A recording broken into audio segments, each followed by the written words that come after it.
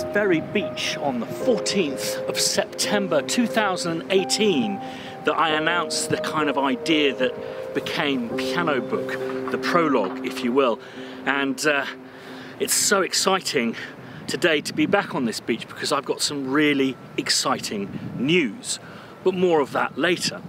First, an awakening courtesy of David Hillowitz. So today we're going to do something we haven't done in a while, which is a contact tutorial. So something a bunch of people have asked me about recently is how to set up multiple mics in Contact. So is this going to be the day when I have a go at scripting, the first time I've coded anything since the good old days of the BBC Model B? Being able to mix your own signals, this is something that I've been struggling with, the different microphones we use. So I thought I'd go about creating an interesting signal path. Now, if you remember in a few videos back, about us creating a tape orchestra, I said to the lads, whilst you're at it...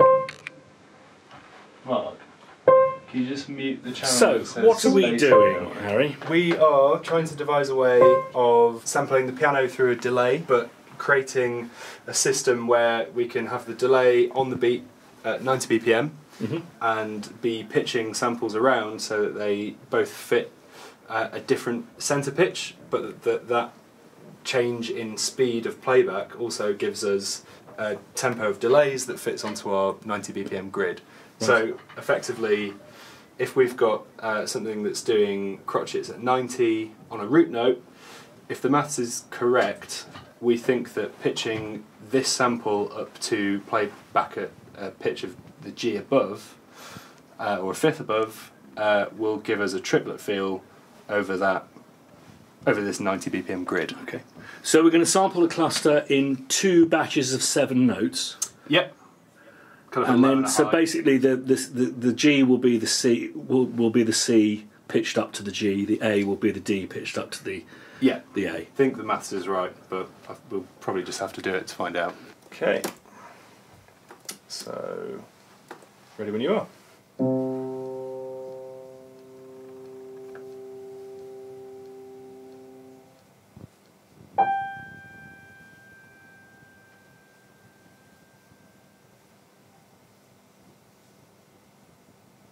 Good stuff. So what's the signal path? The first one to mention is the Porta Studio, so that's capturing just the raw signal from the piano. So we record that in onto the tape and then rewind, hit play again. This one doesn't have a sync head, so kind of more professional tape machines, you have a sync head, which is basically takes the signal out from the record head so that you can hear what's being printed to tape in real time. We don't have that here, so we just record onto it, monitoring on input, rewind all the way to the start, press play, then you're listening back from the tape. And just standard tape, or has something... This is standard C60, okay. So 1 hour tape, we didn't need that long at all. And you haven't affected the tape or anything, because there's stuff that you can do with tape, isn't there? Yeah, so we've been kind of crinkling and writing pencil on tape for the other stuff we've been doing today, but this is just a clean, straight from the factory C60 tape. So that's coming in just slightly hotter than usual, just to get a bit of tape compression. And then that plays back through primarily the Echo Fix. And we've timed the speed of this, the tape speed, so that we get repetitions on the beat. So we're on a 90 grid, and that's giving us crotchets at 90 back. You can see here that we got that by reading from the 3rd read head, which is the furthest one away, and then the speed's right down towards the bottom. So it's pretty much nearly as long a delay as you can get out of this particular model. And then we've also got the Porta Studio feeding our pedal array, which at the moment is just the Otto BAM. I actually have no idea what it's doing. Harnik set up a chain on that's just a really nice kind of washy reverb that's not too long. So that's giving us a reverb, that's giving us a delay, this is giving us a tape affected raw signal. So next thing to do is to edit these samples, get them into Contact. I'm not sure how Contact's going to have multiples of the same samples within the same groups, but we'll see in a moment. But talking of tapes, someone has done a cassette version of a Kawai. This is from Kev Hay, and he has this to say about it. I live in the subtropics on the most eastern point of this island continent. It's hot, salty, humid, and very sticky around these parts, which is definitely not very good for a piano, as you concur. It could be so much worse though. I sit, hiss and wait. I listen and wobble a little. Today you can hear me in all my glory through a time-travelling device, the mini cassette dictaphone, and it's not clean and neither would I want it to be. Do with me what you will. Much love, baby Kawhi. And I'm loving the way that you presented that to us. It's just so awesome. I think that you've not saved the the release, just make it just a little bit more natural.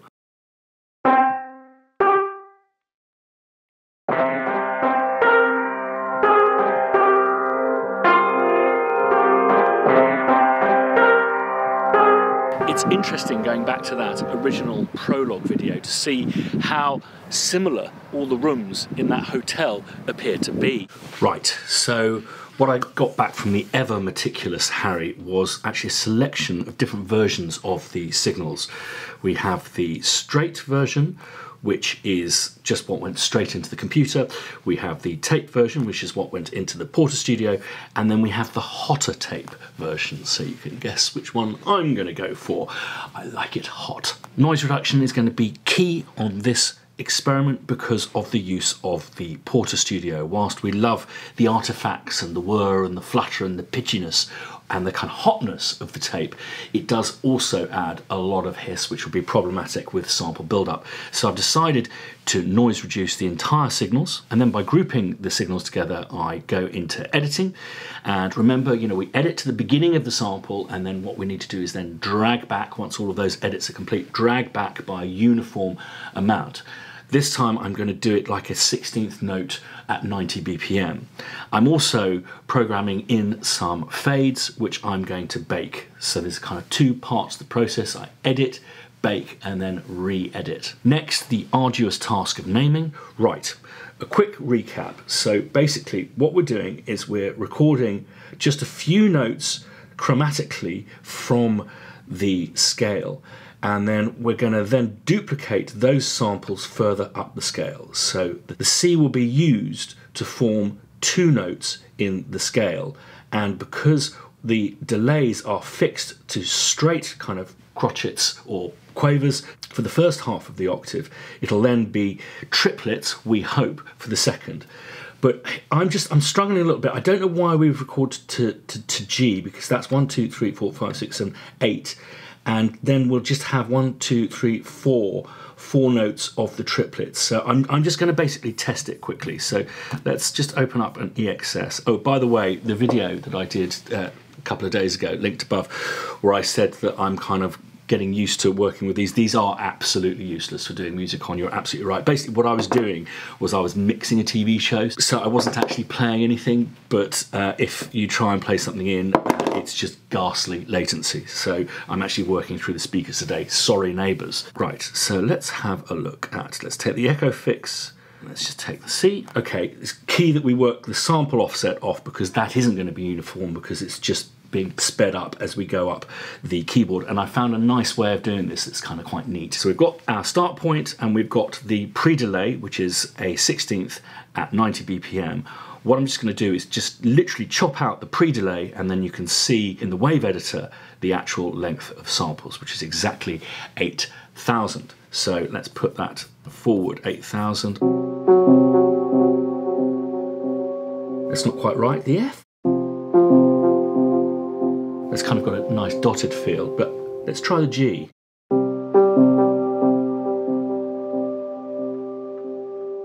That's the one. Right, so let's build these into Kontakt. First, I need to set up groups, just one for each signal, and we can just dump the zones in, group by group. Now, can Kontakt allow for multiple instances of the same samples? Well, actually, it can do one better than that. It has this function called duplicate zones. So first we're completing the octaves, and then I think what I'm going to do so the delays don't get too quick, I'm going to drag those octaves down. So we've got 4 octaves in total. Now we need to rinse and repeat for each group, and there's something strangely satisfying about this process. Okay, so that's the easy bit, I think, done. Next thing is to kind of jump into this instrument bussing and scripting. Now, I really recommend, I'm not going to show you how I did it on this video, I just recommend you go and have a look at David Hilowitz's video, and please do subscribe to his channel. He really is a gift to the community.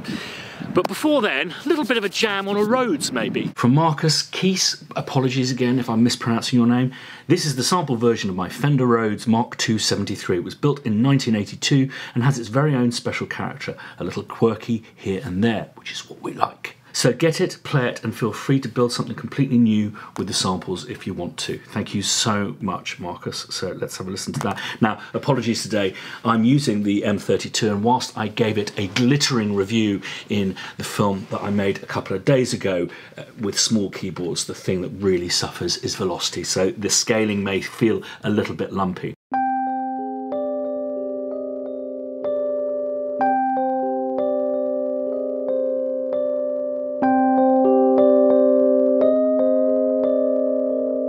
That's just an awesome Fender sample you've given the community. I can imagine that with delays and reverbs, it's going to sound awesome. Time for me to brush up on my scripting and see how I get along. Hey presto, a kind of pirated, bastardized version of David Hilowitz's script. Thanks again, David, for your help on this. And if we go here, you can see that we've got the 4 different signals there. So let's look at C2. So we've got C2, root C2, C2, C2, and then we've got another sample, C sharp 2, C sharp 2. So they're in time. And then if we go up to the G, you'll see that that again is C2 as the root note, and it's that same sample as the C2, but pitched up, and that should give us our triplet. And another thing I did, which I don't know, might be just a no-brainer for you guys, but it's something that I really enjoyed. Let's get rid of this script editor. Is I treated the ADSR of the different signals differently, and this has kind of blown my mind a bit. So if we use our fancy new, you'll hear the pedal, because it's got this really long decay. I've given it a really long, thousands of milliseconds. Really is playing out. Now the echo fix, because we want to really play around with these decays, I've set actually to a 4.9k millisecond release. It's almost like a one shot. So let's just go up and do this again.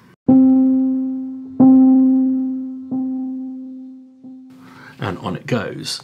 And then if we just look at the Porter Studio, which is the dry signal, I've just set that to a much more standard, just 300 millisecond. Much more natural. The net result, though, is something that is just an absolute pleasure to play.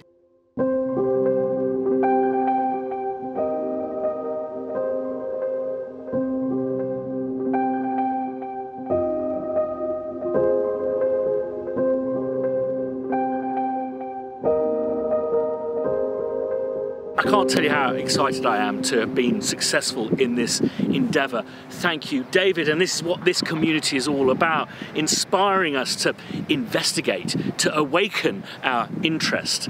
And I think the delay thing is something I want to expand upon and possibly go back and make a slightly less experimental piano, which I think would be quite fun to make a kind of a Modular Monday piano book mashup. It has the promise of being a gorgeous looking video at worst. But talking of good-looking videos, yes, it's John Mayer.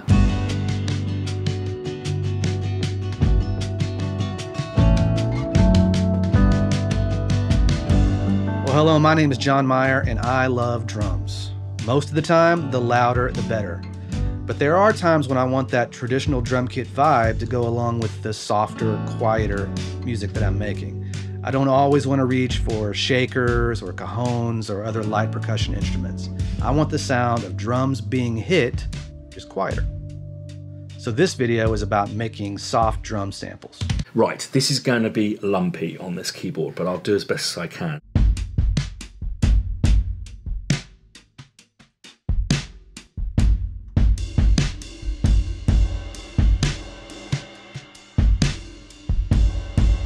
Thanks again, John, and please, when you go and watch his videos, subscribe. This is what motivates us on. If you don't subscribe to people's channels, they'll simply stop making the stuff, because this is how we get motivated. Hit the like button as well. So the rest of the kind of some of my picks of the December submissions that I'd like to go through, they're all kind of guitar based, starting with bass harmonic chimes. Chris Arthurbow says, I only recently got into sampling, good for you, initially from a few other sources, and then realised how far it could be taken after watching Christian's channel. Thank you, mate. Since then I've been looking at everything around my house to see if I could capture and create something truly unique and beautiful. I'm completely new to this, but I'm hooked. I'm so grateful for this site and community. Well, we're grateful for your contribution, Chris. I can see you've got the old release, which is a little bit ugly. Just remember on EXSs to save settings to instrument when so you kind of have to save EXSs twice. You save this layer in instrument, save as, and then you need to also save settings to instrument for anything that you do on the front panel here.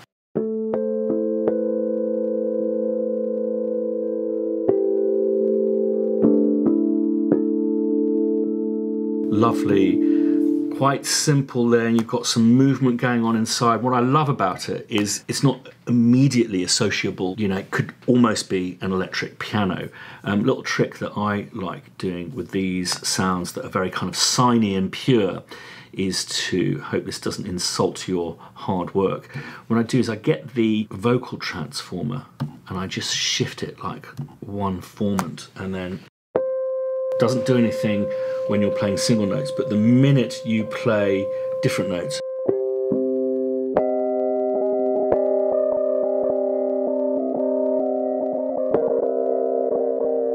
you can obviously mix that down a bit, and then a bit of reverb.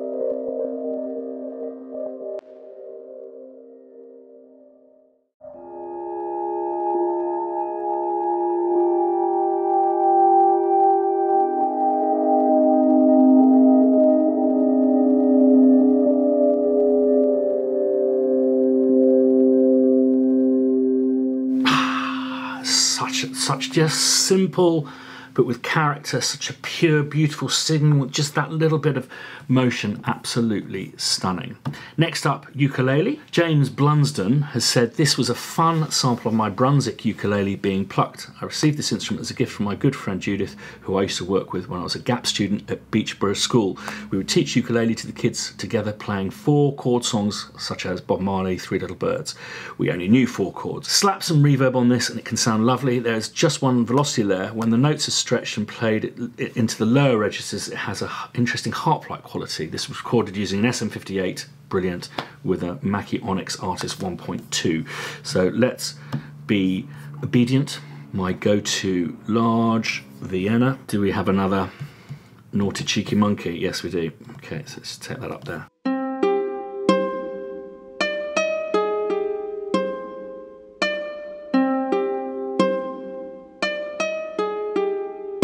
Has an almost koto-like quality. Now, I'm going to do as you said and go down. Absolutely beautiful. I wonder if by applying the same technique that we're doing with the delay experiment, by actually dragging these regions down, you'll just get a slightly more variety. Something I would really recommend doing is if you go to Spitfire Audio Labs and download the Charango, that's my brother playing a small South American instrument, and if you just listen to every sample, what he did was he purposely played it very different for each note. What I've noticed about this, and it's great and it's lovely and pristine, is it's very uniform, and I think if you had another go, James, by purposely making it as ununiform as humanly possible, it'll sound even more convincing, even more realistic. But thanks so much. Finally, on my college course we talk a lot about how to be unique and how to find your own voice when it comes to writing film music. Often that authenticity doesn't come from the purchase of some commercial sample library, but more because you can sing or because you have access to a rare discontinued guitar pedal. A few years ago, a very famous guitarist publicly shared their amp settings online, and I remember a second guitarist saying, "I can't believe you've just done that, you've given away your sound." To which the first guitarist said, "No, because no one plays like me." I found this to be really liberating because, like guitarists too, I realised I'd held my sounds close to my chest for a long time, as if they somehow defined my output as a composer. I later realised that just because you have access to my sounds, that doesn't mean you're going to make my music. I think there's something wonderful about a community that not only openly shares, but openly creates for each other. And this is where PIANOBOOK enters, a wonderful site that has access to, I think, hundreds of instruments now, created for and by the community. And today I've got a quick overview of thrumming textures.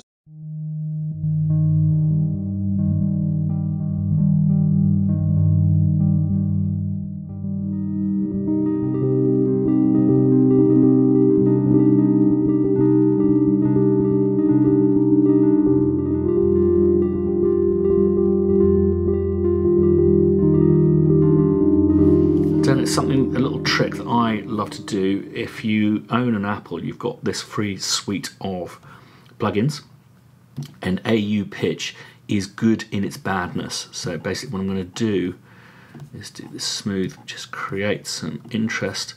Let's take this up to 400. I'm just going to put a little, basically a bit of real brightness on these samples. See what this sounds like.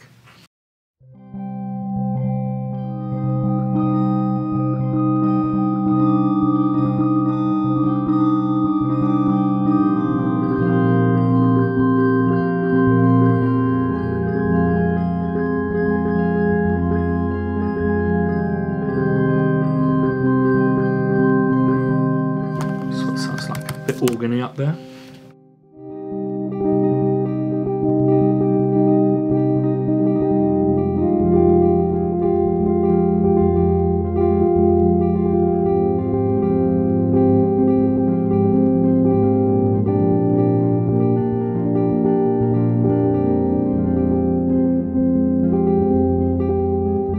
So do check out Dan's film, linked below, along with John's. Really love it when you can contribute films as well, and we'll try and get that up on the product page soon. And if you do go to their YouTube channels, always chuck them a like, and subscribe is just a great way of motivating people to continue. Okay, so I'm going to stop there. We have some incredible treats to share with you in the next video. If you can't wait until then, go along to pianobook.co.uk, pick up some free instruments, and all I can say is Requiem. Thanks, as always.